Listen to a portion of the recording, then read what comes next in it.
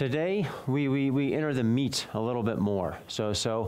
I've only actually got 4 slides here, but the point is going to be the following. I mean, I'll remind you what this rectifiable Reifenberg theorem was and chat about it for just a minute. And then we're going to start going through some of the main ingredients necessary in the proof. And so this is going to involve introducing you to so-called sort of neck regions and their structure and decomposition theory. And this can be a tad bit dense. It takes a few minutes to sort of absorb this all. So the 2 things I want to sort of point out in this regard is that first, well, I mean, after I give definitions of theorems, we'll leave them up there while we talk and do examples, so we can kind of keep glancing, right? And secondly, just sort of as motivation, this notion of a neck structure and a neck region, I mean, it's not the one that was in the original proof of the rectifiable Reifenberg. I'm putting it here to sort of streamline it with other proofs that are out there now. It is the notion that is somehow used when you're studying singular sets and their stratification theory. And more importantly, actually, where it really came from wasn't in studying the rectifiability of sets. It was in asking the next questions. So once you start to ask more refined questions, so for instance, in the proof of the L2 conjecture, the n-4 finiteness conjecture for Einstein manifolds, or the energy identity for Yang-Mills, these sorts of regions have to be there, right? And it just sort of turned out once they were there that it was actually the better way of saying the other things anyway that had been said. So that being said, you know, these things actually appear quite a bit, so it's worth sort of absorbing a bit. Okay, so let's just start with a bit of a reminder of what we're talking about. So what we want to prove here is the rectifiable Reifenberg theorem. And the statement was the following. We have some non-negative measure supported on the ball of radius 1. And recall we had these nice Jones beta numbers that measure in some integral sense how far away the support to the measure is from being an affine plane on any given ball. And if we have this integral of the Dini sum as being bounded, then what we concluded were the following 2 points. Well, we could decompose our measure. I mean, what we want are measure bounds and sort of structure theories, or rectifiable structure. And you can't do that, but you can split the measure up into 2 pieces, one of which will have measure bounds, and the other of which will be rectifiable. So if you recall and the rectifiability here is very strong in the sense that it'll have a finite measure and actually even finite packing content and Minkowski content and all these other niceties that we like to deal with. So recall our examples from before sort of said that, you know, it didn't have to have finite measure, but when it didn't, the point is it has to become supported on something that's rectifiable. And conversely, it doesn't have to be rectifiable, but if it's not, it's got to have bounded measure. It's got to be able to float around some. So we want to understand how to prove this a little bit. Let me make one more remark, too, about this. Actually, let me make a few remarks, because there were some comments afterwards. So people were interested in the following points about this. First off, the measure bound is precisely gamma, right? So if the Betty number bound there is gamma squared, then you have that the measure bound is precisely gamma. So it's a nice relationship. And interestingly enough, the Hausdorff measure bound on the rectifiable piece has nothing to do with gamma, right? This sounds surprising. It's not surprising. Why is it not surprising? Think about the following. This is a fully scale invariant statement. So let's take our measure. Let's simply divide it by gamma, so that this estimate in 1 is now 1, right? So now you'll go through the theorem, you'll prove, you'll get some measure bound, whatever it is. You'll get some bound on the Hausdorff measure of the K rectifiable piece, whatever it is. But now when you read the scale of the measure back up, what happens? The measure multiplies by gamma, but the Hausdorff measure doesn't change at all. The set's the set, right? So I mean, this is actually, I mean, the 2 don't scale the same as the point. So this is actually the correct statement that one gets out of this, for just sort of silly reasons. And the other point that's maybe worth pointing out here is that one can actually do this for Hilbert spaces. So the measure doesn't need to be an Rn. You can make all those constants depend on only K, so the measure's inside a Hilbert space. And what's much more subtle is that you can actually allow it to live inside a Banach space. but life becomes harder there. So if you do that, you can't have the power 2 on the beta number. You get a different power, which is related to the so-called modulus of smoothing of your Banach space. So just sort of as a random piece of interesting information. Okay, fine. So we're going to try to understand what this is. So what I want to do is, what we're going to do today actually is find a much more refined notion, way of decomposing our measure. That's better than this. We'll talk about it for a while. We'll work lots of examples, try to at least get our heads around it a bit, and then we'll show that the so-called neck decomposition that exists, and we'll see how to actually prove this from that in a few lines. And then with whatever time is left on tomorrow, we'll discuss a little bit about how one constructs these neck regions and proves the structure theory and so forth and so on. So let's start by trying to understand what these neck regions are. So let me give you a quick definition real quick. So let's talk about something called epsilon linear independence. This is a very easy notion. So if I give you some points in Euclidean space, then you're going to say they're linearly independent if no one of these points is inside the span of one of the other points. And what we want is basically just to say this in an effective way. And then if you think for 10 minutes, there's only one way to say it. And what you're going to get is the following. So definition, I'll call this epsilon linear independent. So we call a set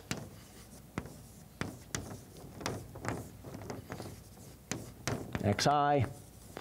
This is k plus 1 points, the way I'm writing it. And I'm going to put it inside a ball of radius r, because I'm going to automatically state things in a scale invariant way. Do I need to do this? Maybe I don't need to confuse you. We're not going through proofs. I can put it in ball of radius 1. So we have k plus 1 points inside the ball of radius 1, and we say that they are epsilon linearly independent.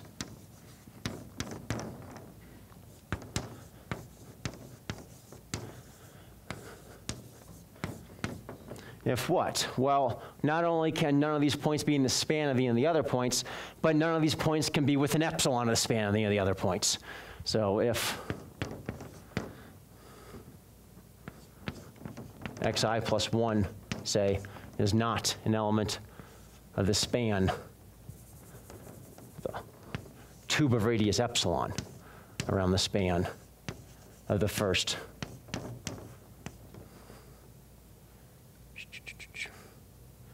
make sure I say this carefully, actually. No. Points, so the points that came before. Okay, so that way, right, so 3 points, right, so as an example, right, we might say that these 3 points are linearly independent because that one's slightly spaced off from that one, but if I want them to be very independent, and my notion of very was that tube here around this span, right? So here's the span of the first 2 points.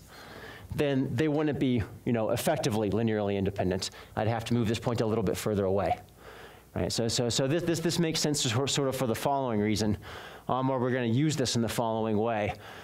The Reifenberg condition basically says what? If you have a bunch of points, then we say that it satisfies a Reifenberg condition if they're basically very densely close to a plane nearby. A weak version of this would be, well, maybe we can't guarantee a certain set is densely close to an affine plane, but we can guarantee at least it isn't contained inside a lower dimensional plane, right? It at least sees that many linearly independent directions, right? So this is kind of how it's going to be used in a few moments. Okay, so now let's do our first painful definition. Neck regions. And we'll do examples. I mean, most of this lecture is going to be examples of various things. So definition. We'll write it up here first, and then I'll stick it upstairs. So let's let mu be a measure. And I'm going to let it be on a ball of radius 1 so that we don't have r factors floating around, but I will apply this to balls of radius r scale invariantly, meaning if you want to know what it means take the ball of radius r, go to a ball of radius 1, apply this definition, put it back, and just see where the r factors appear. So neck region, so let mu be a measure, say, in the ball of radius 1.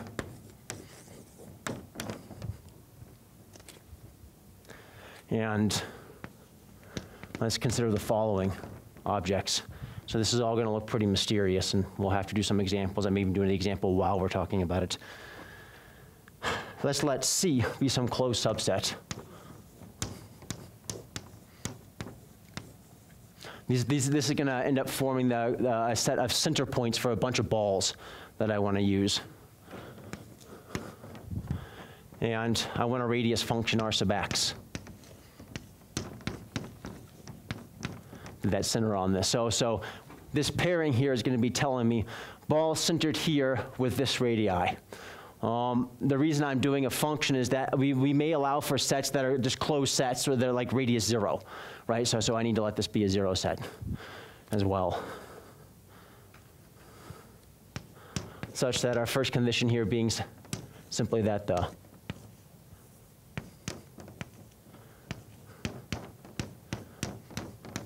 collection of balls, ignore this constant for a second. Imagine they're just all disjoint balls for a second.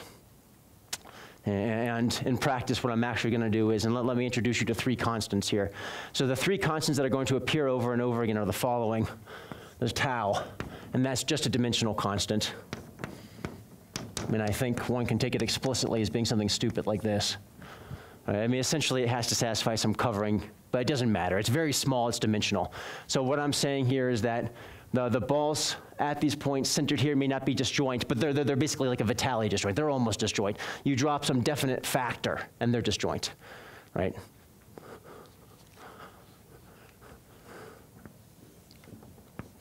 The second constant that's going to appear here is a delta. The delta is going to represent how small the beta numbers are.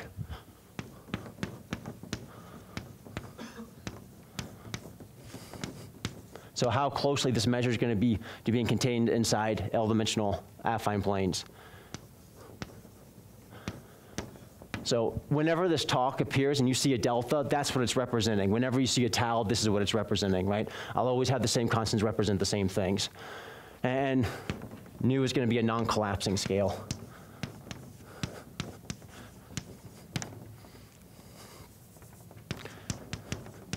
You'll see explicitly in 2 seconds what this means. It basically means that I'm going to insist that some of these balls have a definite amount of mu volume, and that's how much mu volume I'm going to insist they have. So we call the following set N. So it's the ball of radius 1 minus all those guys. So it's an open set. Right, and by definition, this is the ball of radius 1 minus the union of all these closed balls here. Right, so if I throw out all these closed balls, what I have left is some open set N. I'm going to call a neck region if the following happens. So let me actually even draw you a picture.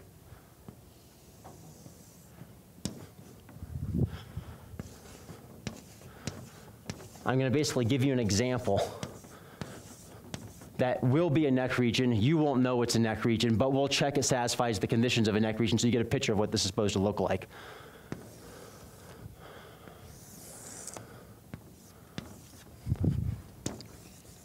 Here's our ball of radius 1. Here's a bunch of center points, X and C. Here's the radii, R sub X. Right? And you can sort of see they're all kind of, roughly speaking, living on top of a k-dimensional plane. In fact, in this example, they're exactly some k-dimensional affine plane.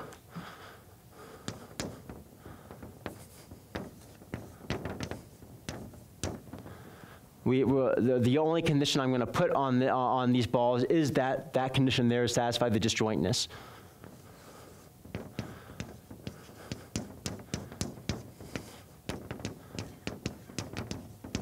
And the measure I'm going to stick here is going to be a really dumb one. It's going to be mu, the non-collapsing constant, times the k-dimensional Hausdorff measure on L. Maybe restricted to the ball of radius 1 because I'm insisting on this, right? So our measure is just integration over this guy. Our collection of center points is just a bunch of points on this guy with a bunch of radii on this guy that cover L, right? So they cover L, but they don't cover it too much because if I drop to a slightly smaller ball, they become disjoint, right? That's it. This is what you want to keep in mind. And a neck region is basically a complicated version of this, right? That's all.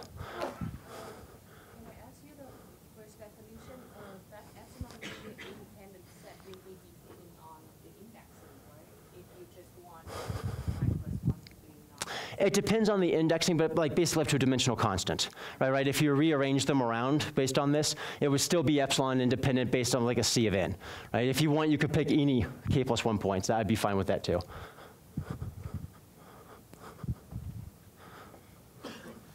And that would probably be a more reasonable way of saying it anyway. Yeah? What about when C has accumulation points? Has a what now? Accumulation point. Great. So what I could have done in this example, and I skipped just to draw a prettier picture, but let me not since you're asking. I could have done the following. So here's also C, which is, I would say, is part of this closed interval here, right? So what I'm allowed to do is this last ball covers part of it, but after I drop to the slightly smaller ball, I now miss it, right? So an accumulation point is perfectly acceptable here, right? The radii can go to 0 as you approach that, or they cannot, right? And the radii can vary any way you want here as long as that's satisfied. And they cover it. Yeah, great. Actually, this will end up being C naught. C naught will be the set of points with 0 radii, so I'll just put it there. It's the whole interval itself. Okay, conditions. N1. So the first condition is like a Reifenberg, it's sort of a discrete Reifenberg condition. So for every ball of radius r inside the ball of radius 1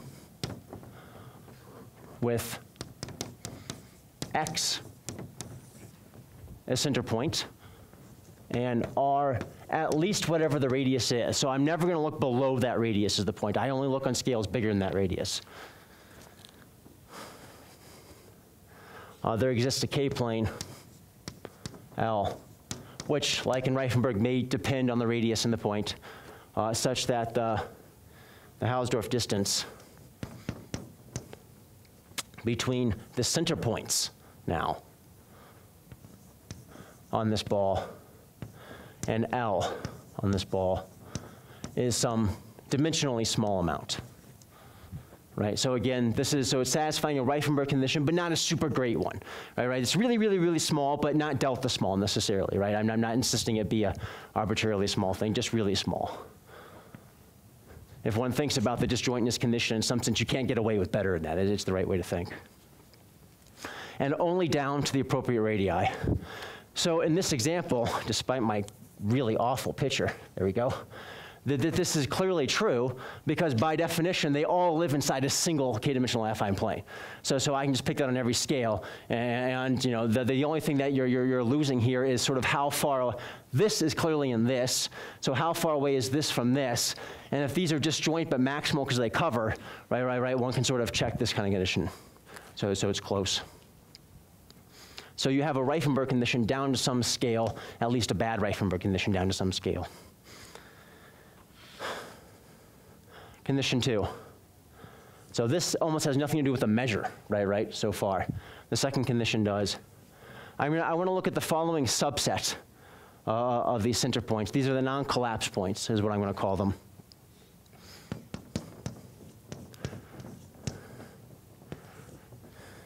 So that the set of points such that the volume of any ball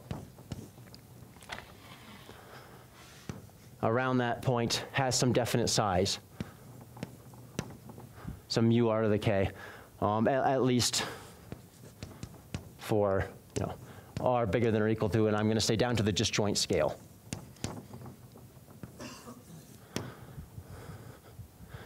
So that's simply a definition, right? A priori, there may be none. Right. I mean, so far anyway, in the definition, there may be none. But these are the points for which have at least some definite amount of mass as we go down. And the condition is that these things, well, we can't insist that these satisfy a Reifenberg condition. That's the problem. But we can't insist that they be linearly independent, which is why I put that condition down.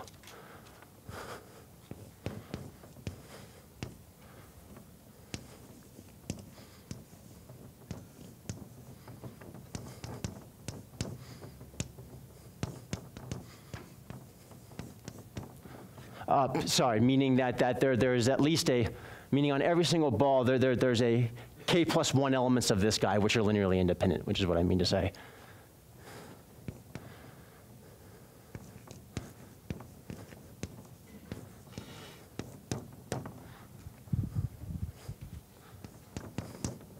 And again, that's for every x in a center point and every radius bigger than r sub x. So that'll be my consistent choice of x and r sub x here.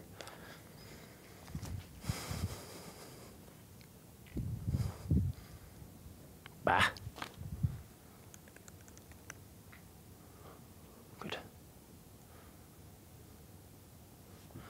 Oh, I have no breakpoints. Okay, well then, I'll put the last in. Just one more condition and then we're done. Condition in 3. We also insist for every single one of these center points that if we integrate from r sub x to 2 of our beta number,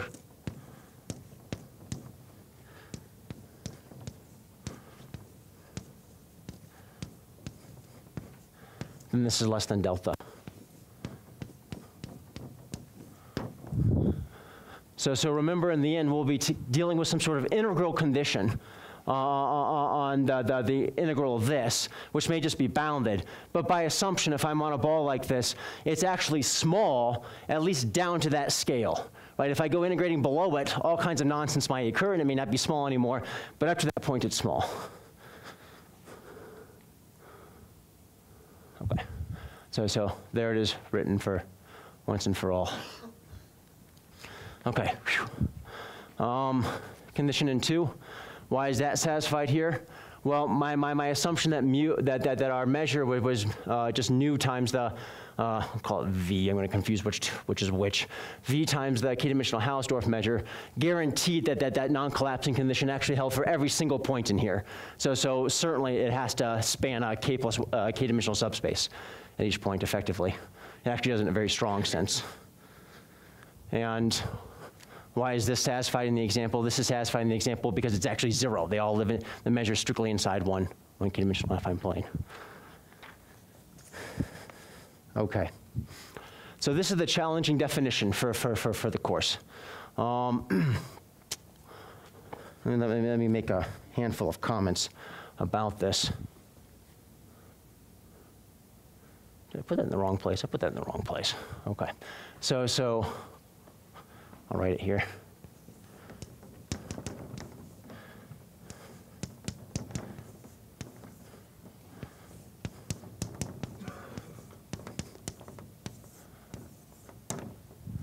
So for the most part, right, this condition doesn't even see mu infinitesimally, right? It sees mu on one scale down to some points, right, unless the radius is 0. If the radius is 0, it's making a statement about how mu behaves inside here. So case in point, if you want to start coming up with other examples, what you could do is basically change mu in all kinds of manners inside these balls here, right? If you did it as long in some way that's on a small scale, this would remain a neck region, but mu could be all kinds of craziness inside these balls. Right, so it says nothing about mu below those scales. It's a purely effective condition on one scale.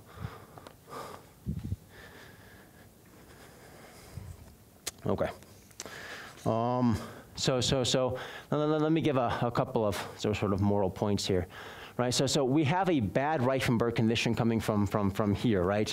But the point of this and this is going to be the following. If we look at the best approximating subspace on each scale, meaning the one that minimizes this on any given scale, then the fact that there are at least these k plus 1 linearly independent points on each scale will guarantee that best one is basically like a delta good approximation.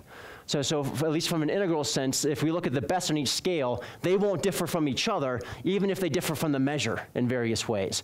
This is going to be super important because this is essentially what's going to turn this crazy measure with this crazy whatevers into a classical Reifenberg in the end, right? It basically says that even if the measure is crazy, if we look at the best approximations, this is basically just the standard Reifenberg all over again. So had we actually gone carefully through the proof of the classical Reifenberg, the moral of how it actually goes through would at least be clearer in this context, and we'll do that some tomorrow. Point number 2, and I'm going to make this point in part for the people who are in the working seminar that are studying the singular set things. So these sort of neck regions, almost the same definition, is exactly what appears when you're studying stratifications of nonlinear equations, except that N3 lets us cheat. So our proof of our, so we're going to want to ask a couple of questions here. First off, what are the structure of these regions? Like this example suggests a whole bunch of nice things about the structure. We'll want to see that holds for all neck regions. So what are the structure of these neck regions, and do they exist much? And this condition N3 is going to let us cheat. And for those of you who are in the singular set working seminar, you replace that instead with saying the monotone quantity for your equation drop is small. And turning that into a beta number thing is very challenging, right? Because one uses these L2 subspace approximations to turn monotone drops into Betty numbers, but that's only after the volume's been proven to be finite, right? So one has this giant loop that you have to be very careful about. We'll get to cheat and kind of get a nice easy version here. Yeah? Let's see.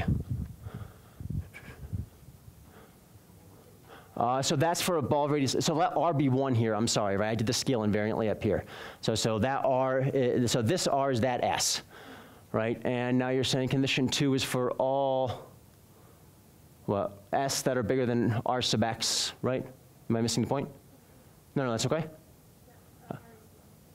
Yeah, R is 1. R is 1 in that SDA, yeah, exactly. I decided to unscale invariant things here, and then I forgot I did it in the slides, which sort of defeats the purpose somewhat.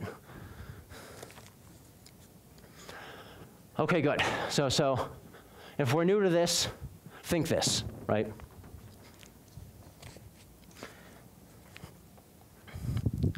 Let me do one more quick observation, and then we'll talk about the structure of these things a little bit.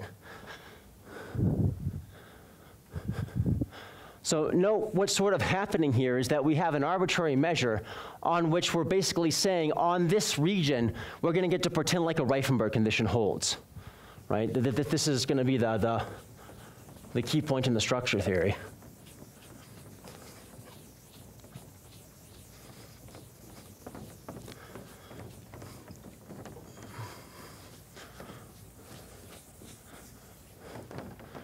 Let me do sort of an example too real quick.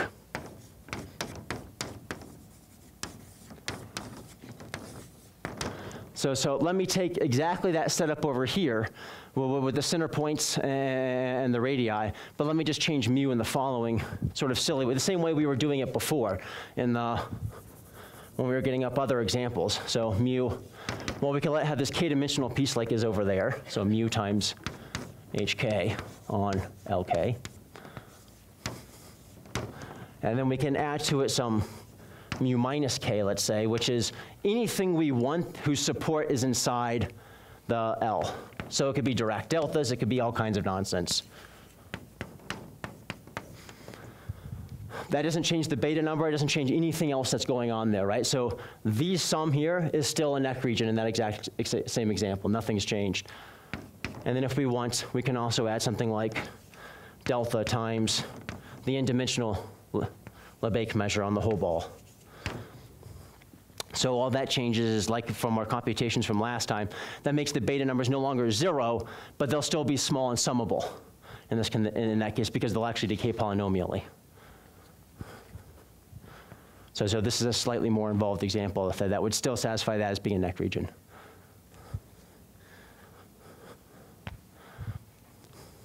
Okay.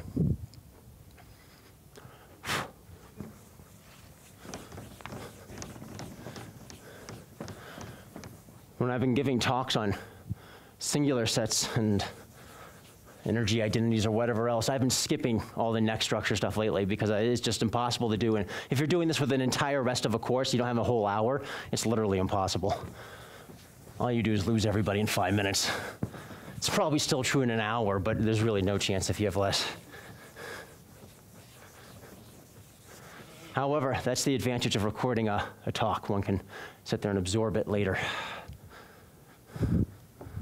Okay, so let me make a couple of observations now about, well, this example with that collection of center points. And they're both almost kind of, I mean, dumb, obvious observations there. But what we want to know is, are they dumb, obvious observations for an arbitrary neck region or not? Right, so the observation number 1 is the following.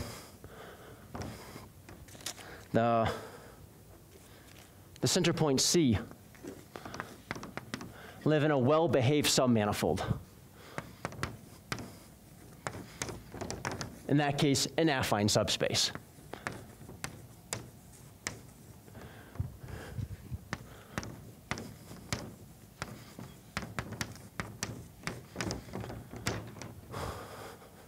So clearly, that affine subspace is by Lipschitz to a ball in RK, because it is a ball in RK. The other thing, now this is something that's obvious, but maybe you hadn't actually thought up to this point. So in this example here, we get that, well, once again, with this piece here, we have absolutely no measure control over mu whatsoever globally here. However, we do have measure control over all of mu on the neck region. So mu of the neck region now is bounded by some dimensional constant here. I mean, whatever the volume of the ball of radius 1 is. I think that just makes it less than 1, but I'll stick it there anyway, times delta. So what you've now done is say that, well, you've got this collection here for which you have Hausdorff and Minkowski control over this. This is a very well-behaved Hausdorff sort of set of balls. And away from it, the full-blown measure of mu is bounded, right? I mean, this is very much in the spirit of what we're trying to do. And the main theorem, of course, is going to be that that's not an accident, that's what's always going to happen.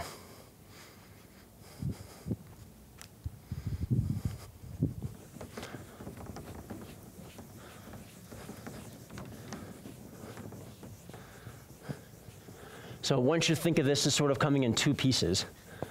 First off, I've given you this long complicated definition of a region here. A, is there any point? Do we understand more about these regions than we do an arbitrary one, right? And that's what the structure theorem is supposed to say in a second, that yes, we do. And the second point is, do these things exist? Because if they don't exist, who really cares anyway, right? And that's going to be the point of the decomposition theorem in a minute. So right now, we'll start with the structure theorem. So we'll call this the next structure theorem. So let's let mu be a measure on the ball of radius 1.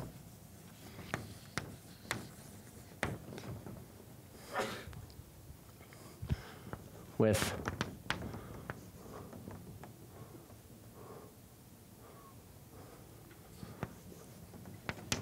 n b1 minus, stop that,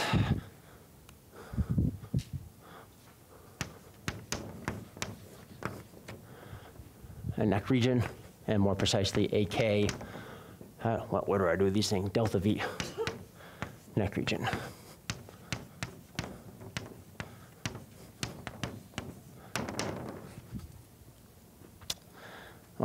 Then the following holds.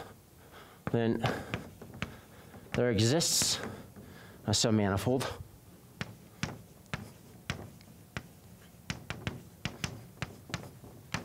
T living inside my ball of radius 1